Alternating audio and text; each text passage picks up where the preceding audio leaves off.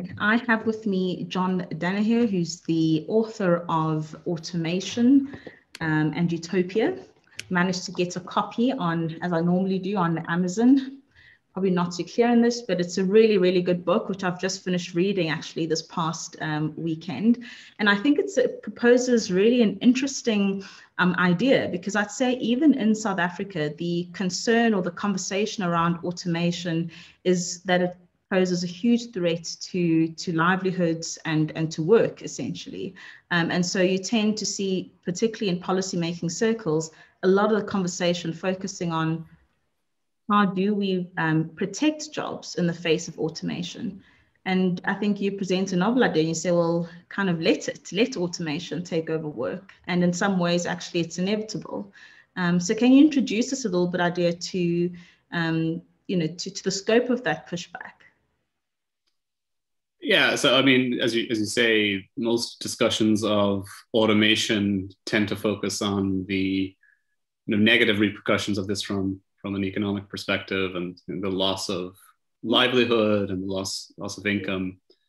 And so I suppose like one general way of framing the book that I've written is to say that what do people get out of work?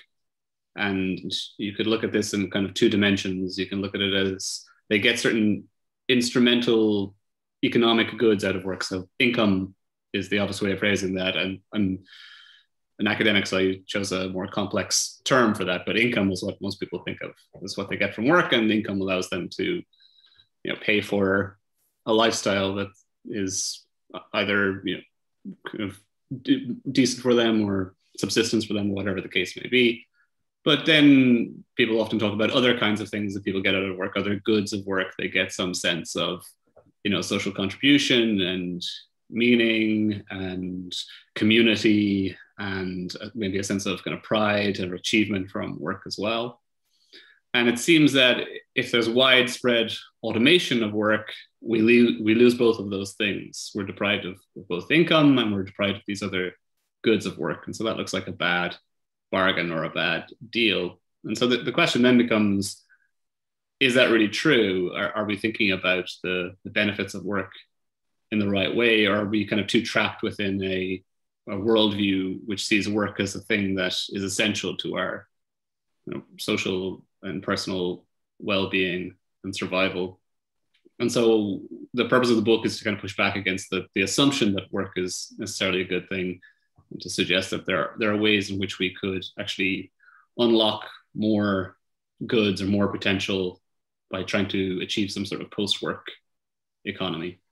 Yeah. And I mean, maybe to start at the beginning, as you do in the book, you say that I think to make this conversation seem worthwhile, because some might ask, is this really a conversation we need to be having? How likely is this, and how soon are we to realizing such a world? You begin with this idea of human obsolescence, and you say that this is actually a likelihood. What I enjoy is that you're quite humble, actually, or you exhibit a great deal of humility about the claims that you are making. So not necessarily that we're going to be a world that's entirely without work, but that it's important enough, or at least enough jobs or enough areas of human activity are under threat of non-existence to make this a worthwhile conversation to be having. Can you point out maybe some of the most compelling areas that provide evidence for human obsolescence? Yeah, I mean, let me say two things about that. Like, one is just to kind of follow up on the premise of the question you're asking, which is the idea that the book isn't, when people talk about technological unemployment or automation, sometimes the assumption is this means there's a future in which nobody is working, and that's not really the claim that I'm trying to make. One thing is that we have to be a little bit clearer about what it means to work in the first place, and the danger that people think of work as sort of any physical, mental activity that humans do. It's all work to some extent. Getting up in the mornings is work, and feeding, clothing your children is work, and completing accounts or writing articles for me, that's a kind of work, let's say, as academic work. So there's a danger that we have an overly expansive concept or definition of work. And if we do, then the notion that the future could be one in which nobody works doesn't make any sense, because people aren't going to stop acting in the world or performing physical and mental activities. So I tend to adopt a somewhat kind of narrow definition of work, which probably joins up with the more colloquial concept of a job, which is, a thing you do in return for some kind of payment. It's a condition under which you perform activities, under the expectation or demand for some kind of economic reward.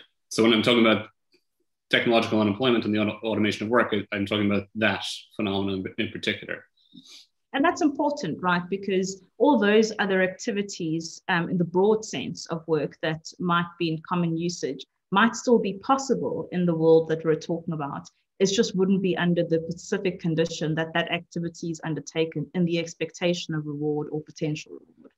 Yeah, exactly. Right. And so many things that you do now, because you get paid for them, and there's some sort of sense of economic necessity attached to them that you have to do them, it might become optional in the future. You just do them because you think they're fun. So, yes. I might continue to write academic papers or research academic papers because I think it's fun. To some extent, that is kind of true of my job as it is. I don't really get paid for what I write or what I do. I get a flat salary that's unconnected to the exact activity that I perform.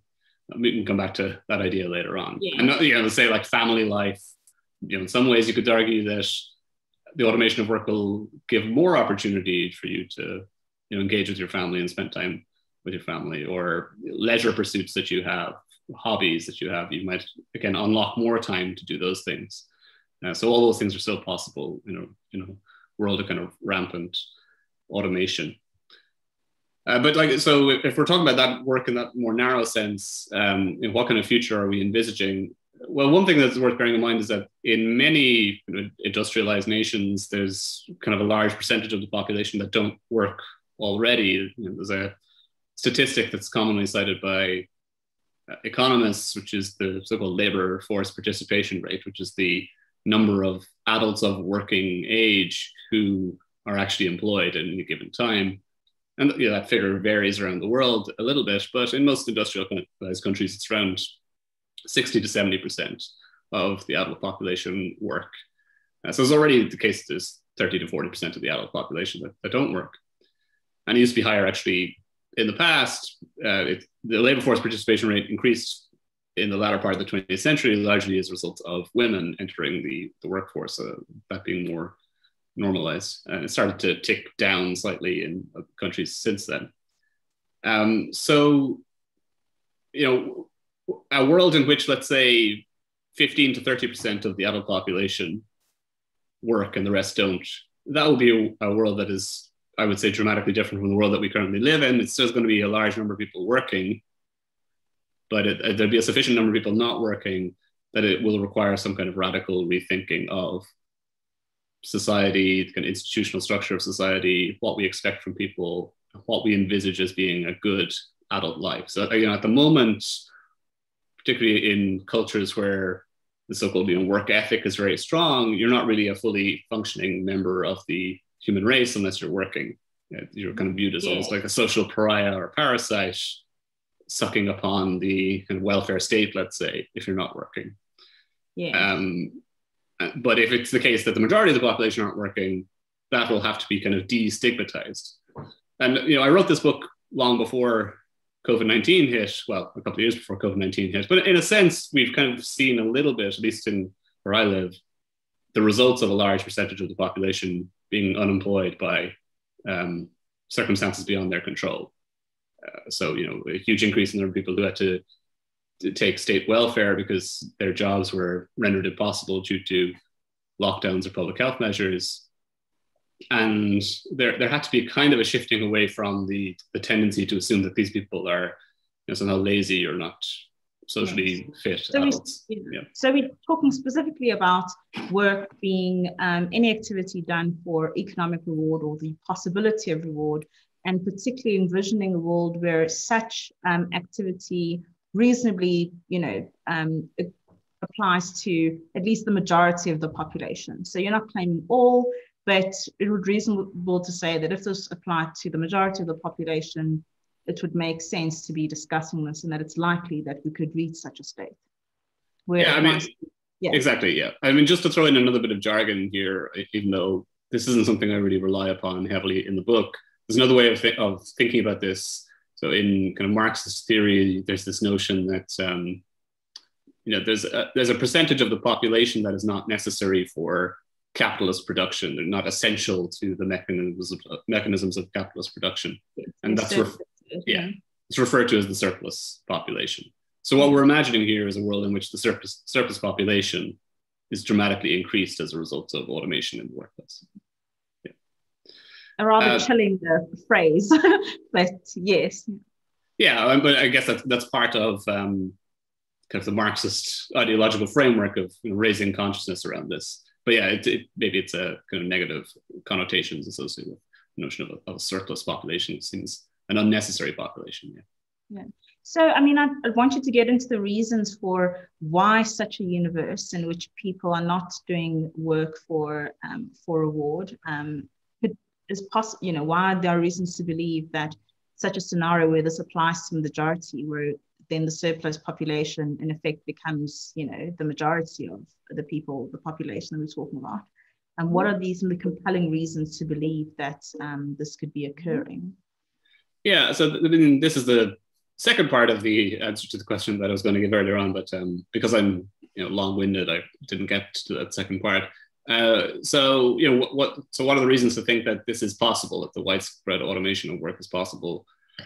Well, one reason is to kind of look to history and see what's happened in different industries historically and the effect of automation on different industries. And it seems pretty clear that a large number of human workers have been displaced by machines in the past. Okay, so the classic examples that will be given here would be farming or agriculture and manufacturing industries. In Europe in the early part of the 1800s, I believe you're talking about over 50%, or is it 50 to 80% of the population are engaged in agricultural labor of some kind. Probably not that high in countries where the Industrial Revolution has really taken off. But now, fast forward 200 years, you're talking about less than 5%, in some cases less than 2% of the population are employed in agriculture, directly employed. So there's been a sea change in that particular industry as a result of mechanization and automation.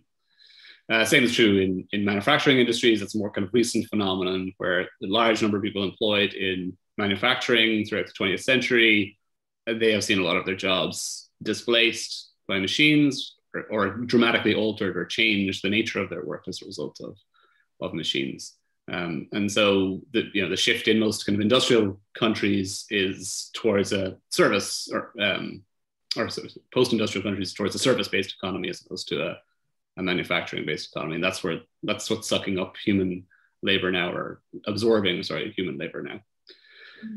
So if you look to history, you see some automated displacement in these industries, but the counter argument or objection to that will be, okay, we see that happening in discrete areas of the economy, but it hasn't happened across the whole economy. On the contrary, what's happened is that machines have displaced some kinds of work that humans do, some kinds of tasks that humans perform, but humans have just shifted over to some other set of tasks that are deemed economically viable. So they found other forms of employment. It's true that some people were very badly affected by automation in agriculture and in manufacturing. Maybe there's certain generations of people that lost their jobs, never found employment again, but subsequent generations have recovered and have found other forms of work. So in economic theory, the distinction here is between what we call frictional unemployment, kind of short-term friction created by some sort of disruption in the economy, creative destruction, whatever you want to call it, and then kind of longer term structural unemployment, so more sustained unemployment due to this kind of paradigm shift in the economy. And we don't see that longer term structural unemployment historically. So what's happened in the last decade or so is that with the rise of AI and robotics, people are claiming, well, this time it's different. We're seeing automation now increasingly in service sector, in knowledge workers, is an automation of at least some kind of cognitive tasks that human workers would traditionally perform. And the claim is that this latest wave, this latest technological revolution is distinct from the previous ones in that it has the potential to result in a much wider spread structural unemployment that isn't just narrowly confined to a particular industry. And one of the claims here is that AI and robotics is a general purpose technology that has multiple uses. It's not confined to just one particular use case, so it has much more disruptive potential. And so that's one reason to think that this latest wave of automation is distinct from historical ones. Yeah. And why are you unconvinced that, I mean, I know you talk about it in the book, but just want you to kind of explore that a bit more, is why are you unconvinced that retraining and reskilling might help to arrest that tide so we can adapt to the new technologies, because new jobs will be created by these new technologies. And if we just do a good enough job of educating people in line with new technology, then we will be able to keep people in employment. Well, so that argument goes. Yeah, I mean, so again, this is a very popular argument. I just mentioned, like, the World Economic Forum have released these reports about automation where they've persistently made that claim. And I won't remember the exact figures, although some of them are quoted in my book, but it's something like, 90 million jobs will be displaced by automation, but we will create 110 million or 120. So it'll actually more than compensate for it. And, that, again, I have some degree of intellectual humility here that maybe that's true. Maybe there's something that I'm not seeing, that we will see a massive increase in employment as people adjust and find new kind of possibilities within the economy. But some of the reasons why I'm not convinced, I kind of outline I think 4 of them in the book, but maybe 2 kind of main ones. One is the pace of change and the pace of development is one thing to bear in mind here. And for better or worse, it takes a relatively long time to train and reskill human beings, and it's actually taking an increasingly longer time than it used to. So again, in kind of knowledge economies, most people don't really enter the workforce proper until their late 20s, kind of mid to late 20s. They might have been part-time employment and so forth before that, but they don't kind of enter the career phase of their life until late 20s and 30s. Particularly people who go through like graduate school training, they don't come out until they're nearly 30. So it's taking basically 30 years to train a human worker to enter their career. And it could be the case, and there has been some evidence of this in the recent past, that the improvements in AI and robotics are outpacing that. So at present, the technology is such that it might be able to replace, let's say, human workers in call centers. It might be able to replace some workers in warehouses. It can replace a certain amount of the work done by traders on Wall Street or other financial markets, maybe some kind of diagnostics work done by doctors, but it's not replacing everything. So the current state of technology looks like there's still opportunities for humans, but we're seeing these constant iterations of improvement within the technology where it's expanding its reach and kind of overtaking human capacity at a faster rate. And so we have these kind of 2 time curves, or 2 trend lines, the pace at which AI is getting better at more things and the pace at which humans are being retrained and reskilled. And one of the claims I have is that maybe those 2 lines are going to cross each other, where the pace of AI development is kind of crossing human capacity to be retrained and reskilled, which seems relatively fixed and slower. So that's one argument. Yeah, I mean, another argument which I think is perhaps not stronger, but I find also compelling, which you actually also make in the book, is that those complementary jobs that are being created by new technologies are themselves susceptible to automation. So even if new jobs get created, there's a great possibility that technologies will arise that are competent at doing those complementary jobs.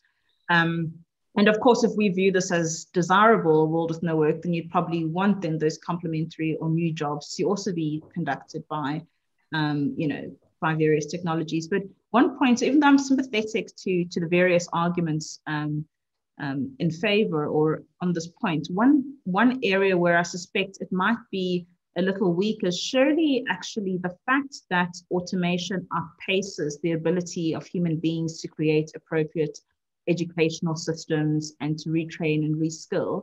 Surely the very fact that automation outpaces this means that there will always be a kind of demand for these new jobs and areas. As we see today, where scarce skills usually lie in sort of these frontier jobs and or tasks, which we are still developing either the curricula or maybe the curricula has been developed, but we are still training enough people to actually fulfill the demand. So it's almost as though it's precisely because automation outpaces our ability to rehire and reskill that there's constantly a demand for new areas of work that we are yet to become competent in.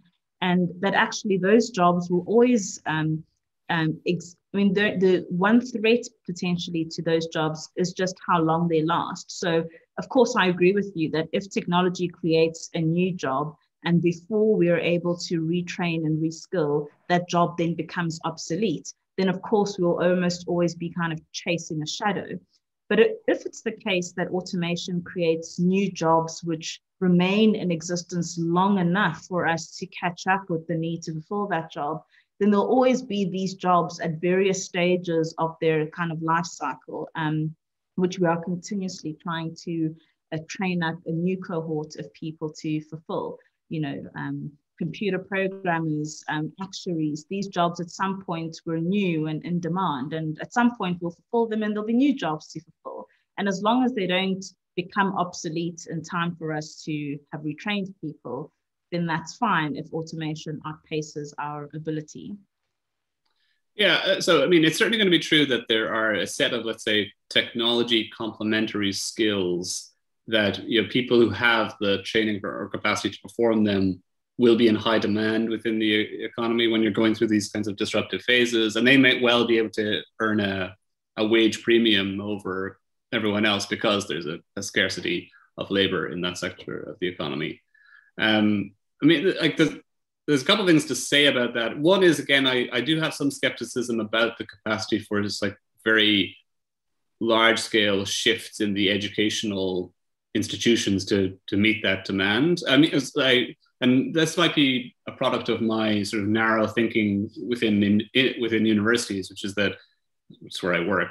Which universities aren't very adaptive organizations, in my opinion. They can do things the way they've always done them for centuries at a time, and think that's pretty good. But it may be that there's other kinds of educational industries or spaces that are opening up, like for certificate training online or something like that. And these code camps that they have for people who want to learn how to computer coding in a very short space of time, they might be a kind of new innovation in education that is developing the capacity to train people into those industries. And maybe they have the potential to kind of match the training of humans with the skills demand that's out there.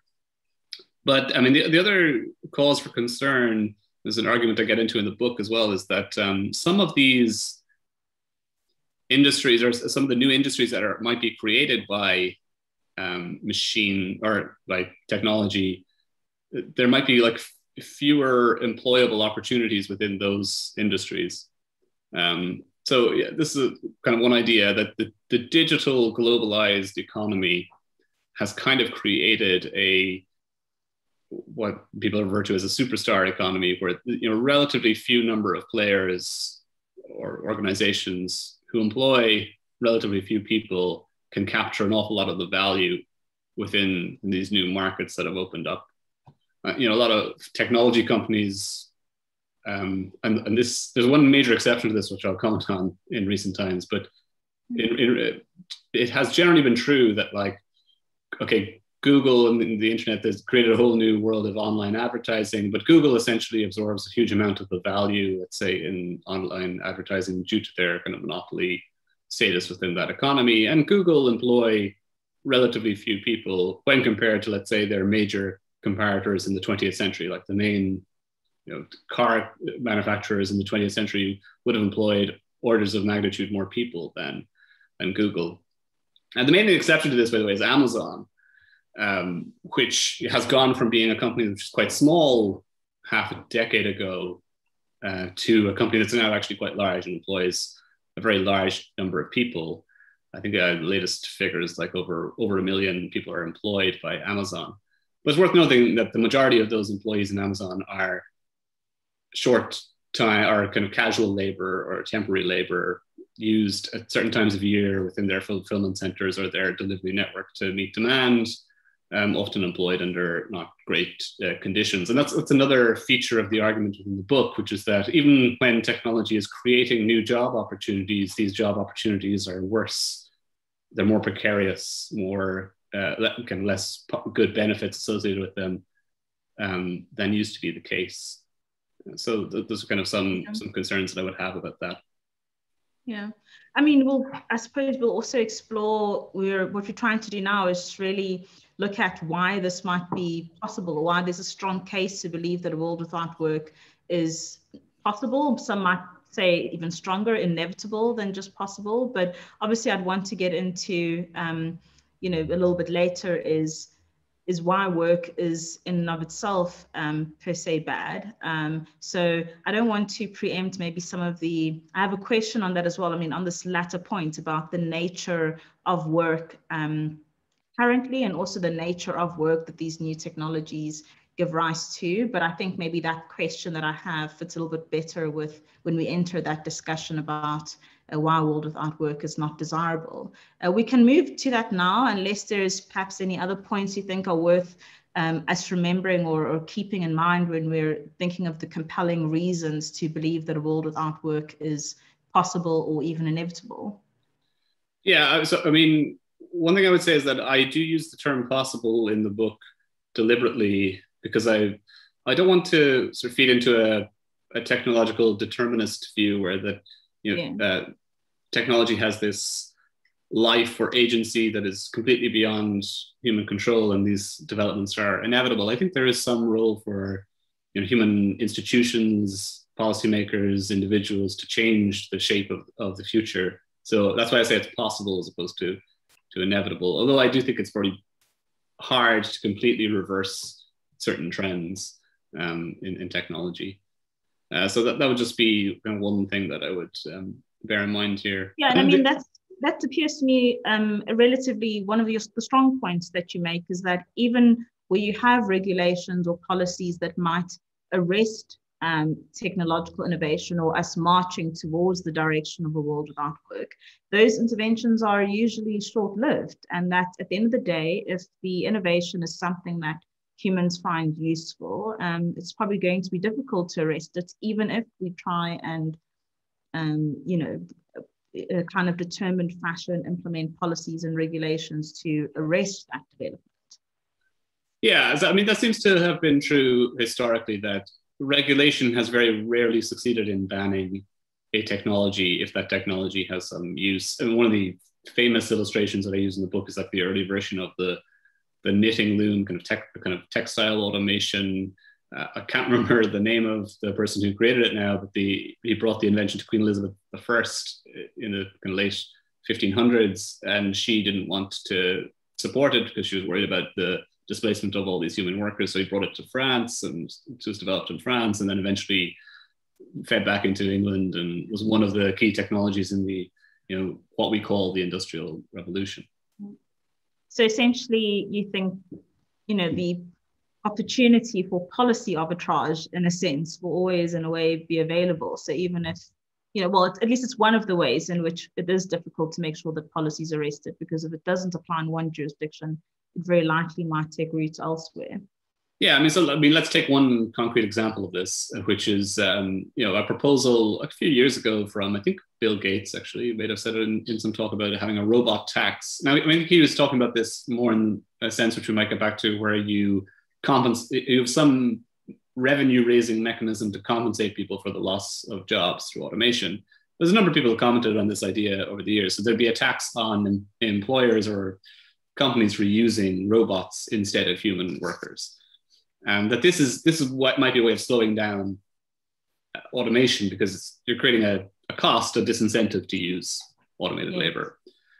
Okay, that sounds like it could work to slow the pace of automation. In principle, it works. But I mean, unless you have some kind of global coordination on a robot tax, and you also have kind of a prevention of the globalized distribution network that we have in our supply chains that we have now, there will always be this possibility for regulatory arbitrage. And we already see countries competing for technology-related investment and technology-related labor. So you know, it doesn't seem implausible to me to suggest that it's likely that companies will find opportunities in other jurisdictions if there's a clamping down in certain kind of countries. Wow. Yeah. I mean, I think we've said enough, or rather you've said enough around, you know, the possibility of a world without work, to convince that it's at least something that we should be considering. So, you know, I think it's helped by the fact that you're not making something as absolute as saying, you know, it's inevitable or that it will be a world with 0% work. There is enough reasonable consideration of, you know, alternatives to say, well, you know, there might still be work, but enough change in the way that society or our labor market is currently shaped to warrant this as a serious discussion about what a world would look like and whether we should be trying to arrest that progress or in fact hasten it. So I want to now maybe look at the reasons for why work is not particularly desirable. So we've kind of spoken a great deal so far about, you know, a world without work and why that's a possibility. But why, beyond a possibility, should this be something that we actually desire? Right. So it just kind of goes back to my original framing of the discussion here, which is, you know, what do we actually get out of work? We get income, we get money that we can use to pay for goods and services that might make our lives go better. And then we also get certain kinds of what I call meaning-related goods. So this sense of social contribution, achievement, community, purpose in life. And so I think, like, for a long time, we've assumed that work is maybe the only place that we can get these things from, these goods, these benefits. But I think that might be a result of kind of being trapped within a certain ideological worldview, which sees work as somehow part of being a virtuous person or a proper citizen within a country, which has been prevalent for a very long time. And then it's possible to try and transcend that and see other ways in which we can access the goods that we associate with work in a sort of non-work economy. Now, I mean, income is the obvious one here. And this is the one that I don't really discuss very much in the book, which is, okay, how are you going to compensate people for the loss of income from automation? And, you know, there are many proposals as to how you would address that over the year. The aforementioned robot tax is one way that you raise revenue that is then distributed to people in some form. The basic income guarantee is probably the most commonly discussed solution to the problem of automation, whereby you just guarantee every citizen within a given jurisdiction or state a certain baseline income. There's a variety of ways of implementing that in practice. You know, it could actually be a grant of income that's given to people. Everyone gets a check for, you know, $10,000 or whatever it is a year. So I'm mentioning that example because, as far as I recall, that was Andrew Yang, who ran briefly for the Democratic nomination in the US for president, and also I think is currently running to be the mayor of New York. That was one of his kind of central policy platforms, was a $10,000 a year basic income guarantee for all US citizens. There's been a defeated referendum proposal in Switzerland, which was a more generous basic income guarantee. I think it was worked out at around €30,000 per annum for all citizens. And then Finland have run experiments on this, and other countries have run experiments on it. So that's one way of doing it. You can also do it through something called a negative income tax, which sounds very odd, but it just basically means that if your income falls below a certain level every year, you get paid money by the government instead of paying money back to the government. So again, functionally, like for the individual, it works in the same way. They end up getting $10,000 a year, but from an administrative perspective, it works slightly differently, in that anyone who earns over that 10,000 would have to pay taxes. So they wouldn't necessarily get an additional 10 grand, which they might get as income grant. Yeah, so it's a world in which you could still earn a reward in exchange for work. But it's just, I think it turns, the key idea here is the voluntariness of it, that at the moment, work essentially, in many ways, it's not voluntary. You need to work or you need to get an income in order to survive, etc. But this is a world in which if you did work for reward, it would because you wanted to, not because you had to. Yeah, and so I mean that's one of the key arguments that I have in the book as well as to why I think the automation of work is desirable, is that I think there are all these kind of bad things associated with work. And so the lack of voluntariness is one key aspect here, which is that, you know, most people don't choose to work for a living. Most people have to work for a living. And that's true even in countries with relatively generous welfare systems. So I live in Ireland. I guess by kind of international standards, we have a pretty generous welfare system, but it's a conditional welfare system in the sense that, you know, if you are able to work, you should be working, and you will kind of be investigated, or there'll be inquiries conducted into whether you are actually actively seeking work or not. Yeah. And that'll determine whether you actually get your payment or not. Right? Yeah. And some countries are much worse than that. Yeah.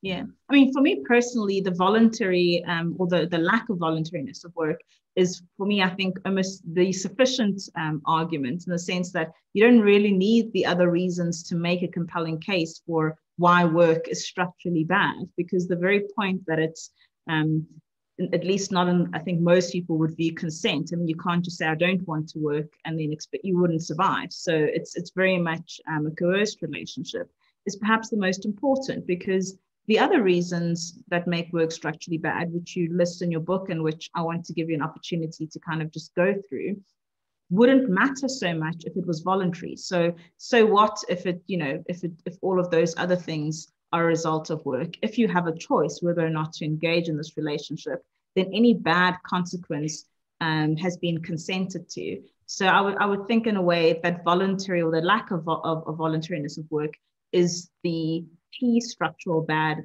upon which the others rest. Yeah, so I think the pushback you would get on that argument, and that's an argument that several people have made over the years. So there's another philosopher who I don't discuss much in the book, but I have in other work that I've done. Julia and the Skivker has written a book about, you know, the badness of work, and that's sort of her main argument, just that it undermines your freedom and your choice. So that tends to be the central platform of a lot of anti-work arguments. So the one kind of pushback you will get against that, however, is that so even if work in general is non-voluntary, a lot of people will talk about, well, you still have choices between work, and you can have so there's some voluntariness associated with work, or some volition associated with work. And some people don't have to work for a living, but they do work anyway, and are their jobs kind of good as just because they have chosen to work. And so I kind of wanted to offer a more general argument that there's not just this one dimension of badness to work. There is a series of issues with work, but some of them are certainly interrelated or connected to the lack of volition as well. And I mentioned that in the book, that I think the other reasons for thinking work is bad tend to kind of compound on top of the lack of voluntariness, to make an overarching case for work being a very bad thing. So we could briefly mention those other reasons if you want. Yeah. So I'm trying to remember off the top of my head here. You got to bear in mind it's been 3 years since I kind of last wrote this book. But I haven't talked about it since. But so one issue is has to do with the kind of the fissuring of the workplace as a result of technology and the increasing precariousness of work. So it's a phenomenon that we observe in the latter part of the 20th century, where more and more people are not employed kind of centrally on long-term contracts by companies, but instead on kind of series of short-term outsourced contracts, and they're responsible for securing more of the conditions of their own labor, like their own health insurance, their own accident insurance, and that kind of thing. And so that's one concern with work.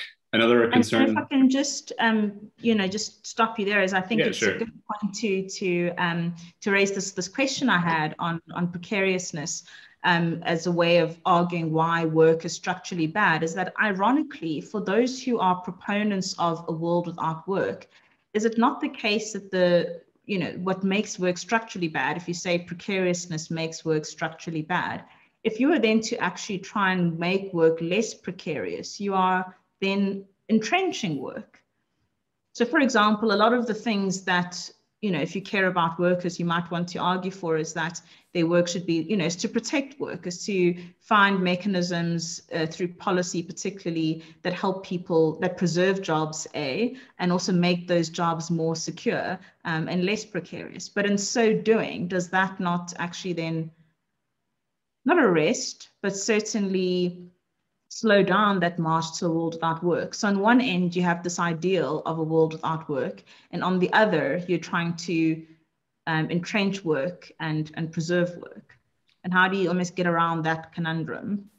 Yeah, so I don't think that is a problem for the view that I'm defending in the book. I do think it's a problem for another kind of view, which is the kind of, there's a prominent strand within the labor movement, which talks very much about, you know, dignified work or decent work. Decent work. So, you know, decent pay, decent conditions, that kind of thing.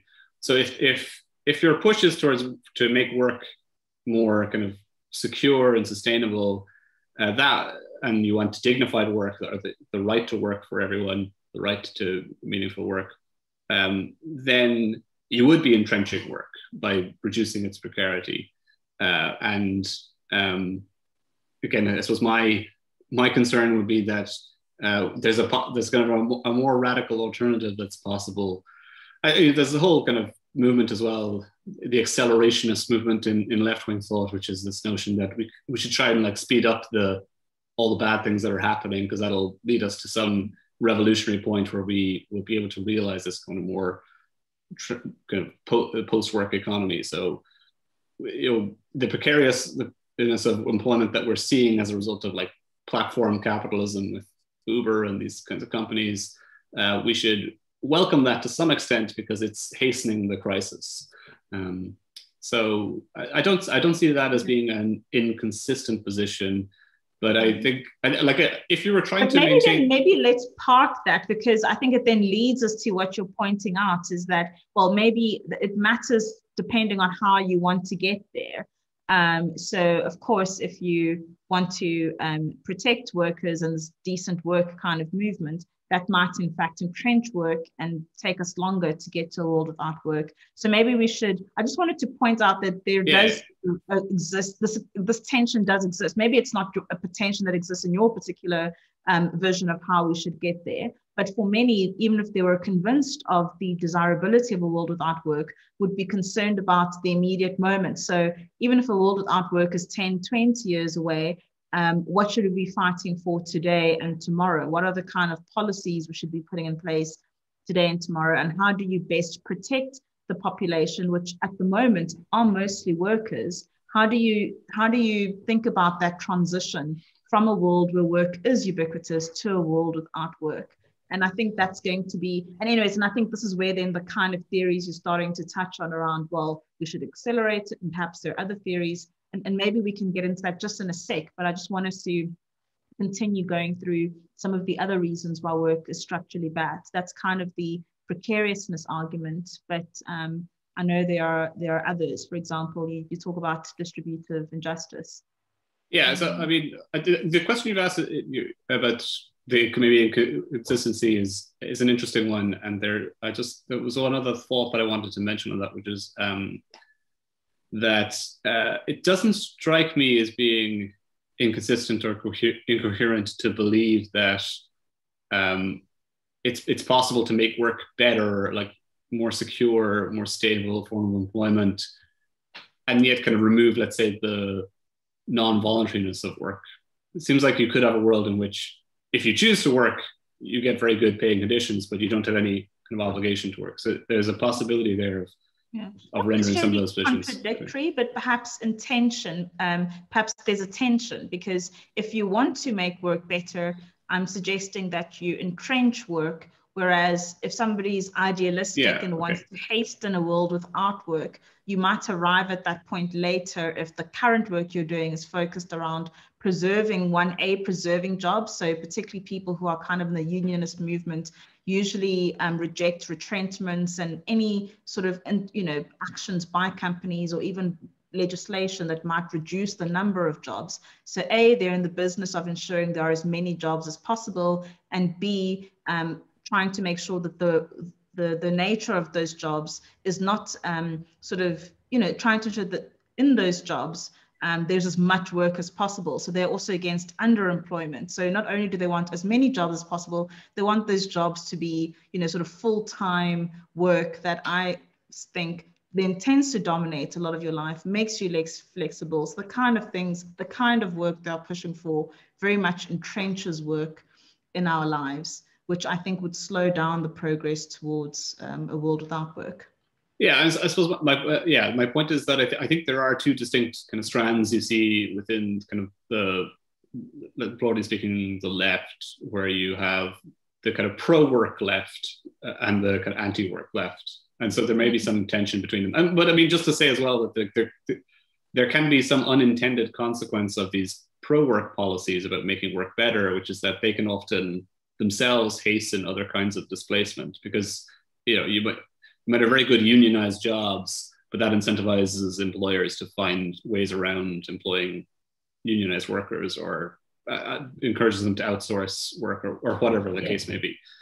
So anyway. But I think it's important to recognize that whether you're pro-work or anti-work, you could still, at least today, you could be anti-work in the current institutional framework in which work exists. So both those who are pro-work and anti-work today could still ultimately design a future or a world without work. But the consequences of the position they take today, I'm just saying, could affect how fast or slowly we get there. Yeah, and it's the same kind of tension that you see within that policy for the robot tax, let's say, which is that one of the motivations behind it might be to compensate people who've lost work as a result of automation, but one of the effects of the policy is to actually slow down the pace of automation. So it has a dual impact. I mean, so the other reasons to dislike work, one is this kind of distributive injustice problem. And I suppose I discussed that mainly in the book in terms of income, and I'm not inventing any new kind of territory there. I wrote this at a time when Thomas Piketty's work was very much widely discussed. So I was relying a lot on his statistics and information about income distribution and the way that has altered in the past sort of 30 to 40 years. And a part of that does seem to be driven by kind of technology. So it kind of relates to the point that you were making earlier on about, people who have technology complementary skills can earn a premium or an increased income at the moment because their kind of employment is in demand and they can maximize the potential from technology. So David Autor is an MIT-based economist, has written a bit about this, about the polarization in the workforce, that computerization in the workforce essentially eliminated what we call middle income, middle skill jobs, like a lot of clerical work and office work has been completely decimated by computerization in the workforce. And that's kind of left people in two distinct poles, which he calls manual work, where you have to perform some kind of non-routine physical activity in an unpredictable environment. And then what I think he calls creative work, which is sort of like problem solving, high intellectual cognitive capacity work. And there are a lot of people who've been displaced into manual work as a result of automation, and relatively fewer people who've been displaced into this kind of high-end creative work. And the people in the high-end creative work are earning a lot more money than the people in the lower-end kind of manual work. And you can see, and you can see those figures reflected in Piketty's work. Yeah, and I think I'm just saying, I think that's an important point around distributive injustice, because many might be inclined to say, well, so what, if you work hard or train in the right skills, then you can work in this sort of high echelon of skills, which are then valued in a knowledge-driven or technology-led economy. But I think the point that you make quite well is that it's actually not really a matter of being skilled or not, since there are this middle sort of group of people who had skills, mostly in routine work, who are being pushed into more manual work out of no fault of their own. It's not like they were lazy or they didn't study or whatever, but the particular kind of job that they were doing is more susceptible to automation. And so forced into either obviously unemployment or seeking more manual and low paid work. And I think the other really important point to keep in mind as well, or point that you raise, is around even the incomes of those higher earning group of people. So there's probably less of those kinds of jobs. So even if technology is creating these abstract jobs which are still valued in a knowledge-driven economy, there's probably less of them. So not everyone can actually move into this type of job. But secondly, I really think an argument that many people who are who believe in a market-led economy, kind of moderate liberals, I'm not talking about really right-wing or conservative types, but even people who are, relatively on the center, but believe in a market-led economy with some, certain regulations and social welfare, would still think that it's desirable for people to earn more in those jobs, because they say, well, they worked hard, or it's only fair the person who has the idea or invents some kind of technology reaps the reward of their idea and of the risks they took. But I think an important point that argument often neglects is that actually it's not distributed proportionately. So the rewards that they accrue are often disproportionate to the contribution, to the merit, or to the efforts that that person put in. And I think that's something that's worth thinking about, is how do you calculate, the relevant reward that should accrue based on the level of risk that you took? Because even though I'm a proponent of market-led economies, etc., I really do think that there's a strong argument to be made that yes, people should be able to be rewarded for their ideas and merit and hard work, but that many people are being rewarded disproportionately for that. And many people are disproportionately not being rewarded for their contributions that they make. Yeah, so I mean, I would tend to agree with that. It's very hard, though, to work out what is a proportionate reward, and there's a large conversation in that. But I mean, it does seem intuitively to me that I'm pretty confident that Jeff Bezos is a pretty intelligent guy and very, deserves something for what he created. But whether it's $200 billion of personal wealth is, I think, a different question, particularly when you have, workers within his kind of fulfillment centers or warehouses who are kind of only employed on a short-term basis and often have to rely on government support to kind of get through the year. Now, I mean, I don't want to get into a long debate about Amazon or whatever, because they've raised incomes as well, or they raise wages, and just positive things that they're doing. But just even to dwell on the example for a moment, to go back to this polarization effect, you see that polarization effect directly in the distribution of Amazon's workforce, which is that there's relatively few people employed, in their main center in Seattle, their original headquarters in Seattle, in these kind of high-end creative work. But there's hundreds of thousands of people employed in what we would call the manual work, in the delivery system and in the warehouse system. Yeah, and also some of the perhaps convincing statistics in the way of this argument is how the gap between those who are high earners has increased. So, I mean, you include this in your book as well, how perhaps just a number of decades ago, the CEO or the top 10% or 1% might earn, let's say a multiple of 2 of the average worker. And just a few decades later, they're now earning, a multiple of 10 of what the average worker. And so the point is, should that multiple be limitless, or so I think, in other words, I think just very briefly, because I think, there's no point going too down this particular avenue, is just to say that it's worth thinking about, that we agree that people who take risks and work hard, etc., can be compensated more for those particular efforts and ideas, but that it's not necessarily clear that reward should be infinite. Yeah, I think so. I think that's a fair summary of it.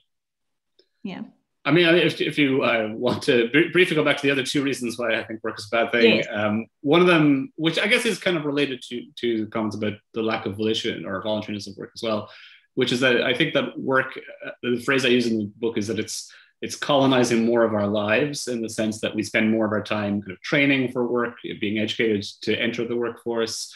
It's not necessarily that we spend more time at work, but we spend more time thinking about ourselves as workers. And again, this is a very common motif on the left, where they talk about the effect of neoliberalism is that everyone has to think of themselves as kind of an individual entrepreneur, that you're always training yourself and increasing your employability and seeking out opportunities for employment.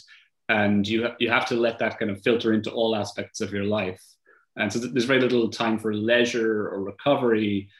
You should really be spending that time, upskilling yourself or generating other opportunities for employment. And that's compounded by the increased competitiveness and precariousness of work, is that you're kind of forced to constantly compete for employment opportunities. Yeah. I mean, and I mean that the colonizing aspect of work, or the freedom undermining arguments about why work is bad, I think should be a bipartisan position. It's something that should convince people on the left, and I would say even on the right. If by right we mean people who tend to be more sort of maybe individualistic minded, and saying that we have to protect individual autonomy, which I would say maybe the spectrum of left and right looks a bit different. But certainly in South Africa, you might be talking about people who fall more on the libertarian side of the spectrum. But I think it's a freedom issue, and I think it should convince everyone. I think it's not hard to look at the ways in which, if you think of the number of hours in a day, how much of your hours in a day is dictated by your work. Certainly pre-COVID, I don't know about, maybe less so now during COVID, but determines what you wear for huge parts of the day, what you can say, who you interact with. I think that point is very well or easily made about just how much of one's life work dominates.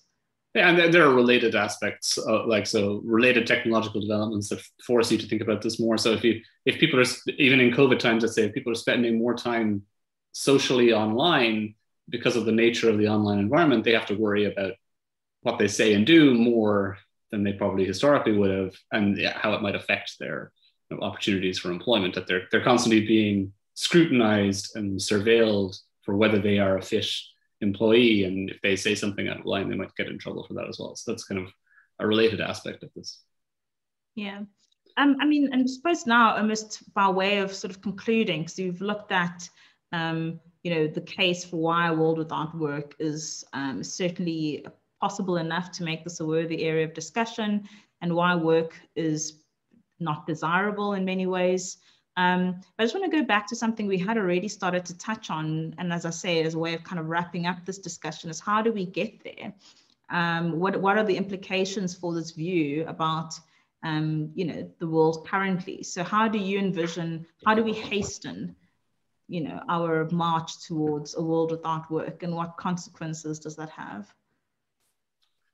Yeah, well, I mean, so one thing that we do seem to require is some kind of income redistribution policy that solves the effect of automation.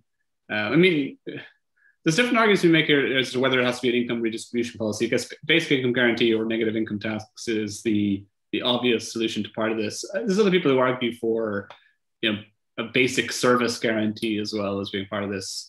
But I think there are reasons to be worried about that, in the sense that it kind of ends up with a government or authoritarian structure choosing services for you. Although we have that in many countries anyway, where we get allocated certain bits of income in order to use certain services. Yes. Like there's silly examples of this. Again, in Ireland, like, for example, people get a so-called fuel allowance every year if their income is below a certain threshold, so they get money to buy fuel to survive the winter. Yes. So that's kind of allocating them an income for a certain service. I guess instinctually, I'm opposed to those kinds of policies insofar as they seem to constrain choice. So I would prefer kind of a free kind of grant of income. In terms of hastening it, this is where we're going to get back into what is the correct mix of policies and what's your objective. And so I think an awful lot of the policy debate at the moment is really around stopping all the bad things that are happening to work. So if you take the example of the precariousness of employment, there's been a huge movement to advocate for workers' rights for people who are employed by companies like Uber or Deliveroo. I don't know what the equivalent is in South Africa, or whether those companies are also based in South Africa. Yeah, pretty much the same. Yeah. Okay. Same. Yeah, so the same kind of organization. So there's been some success on the front of advocating for workers' rights for those employees, but of course that kind of will have the effect of maybe slowing down and entrenching work. Taxes on certain kinds of automation may slow down the pace of automation. Maybe some kind of slowdown in globalization could also have that effect. I don't know if that's going to happen now. I would have said,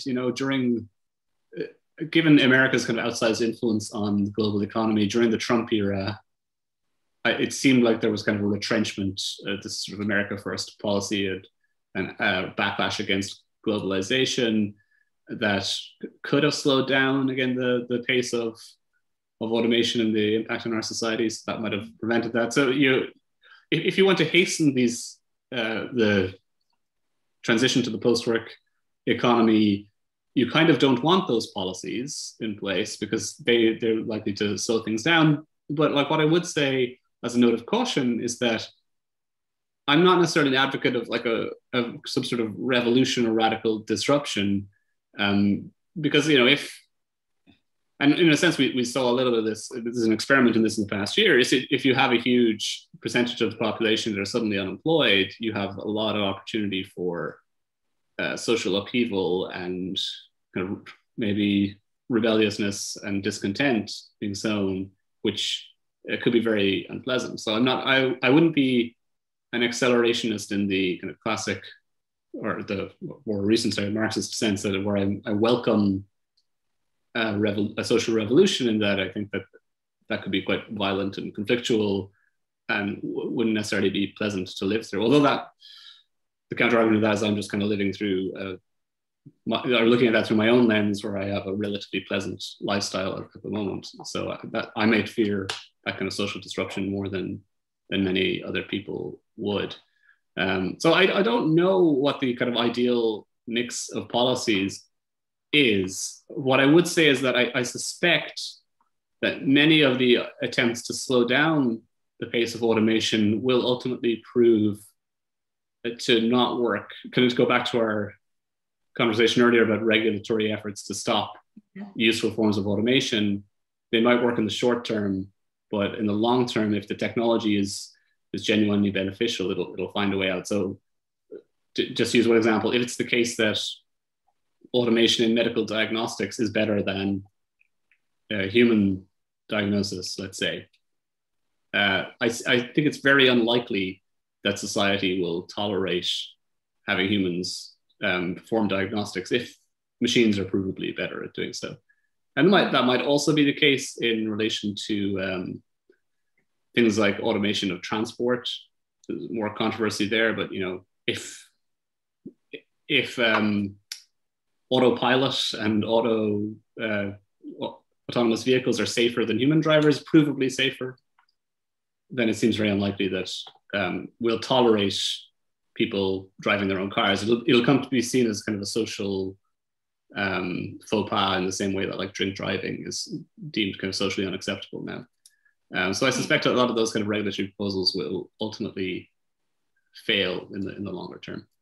Yeah. So as a kind of parting question, as a last question, is so who, in your opinion, is winning? Well, at least as an idea in terms of the work wars, who's winning the argument in terms of, is a world without work desirable, or is a work without work undesirable? What would you say is the mainstream, not just mainstream in the sense of sort of pop culture and in the media, but also just within academic and sort of the public intelligentsia, which view would you say is winning the argument?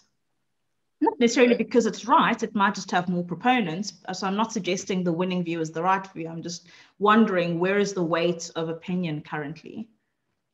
So I would say that I am losing the argument in the sense that the kind of position that I have in the book about, work not necessarily being a good thing and that we should look towards some kind of post-work future, that view doesn't seem to be in the ascendancy at the moment. It very much seems to be the opposite view, which is that work is a good thing. We should try and hold on to it and make it better, more dignified, and prevent these intrusions by automation, by technology. That's just my kind of, I haven't done a systematic survey of this, but I'm sure there are some studies on kind of sentiment towards these things out there, which I should review now, that have been conducted in the past couple of years. But again, if you take like these policy developments, let's say around protecting workers and recognizing workers' rights, it seems that I'm on the losing side of the argument at the moment. Right.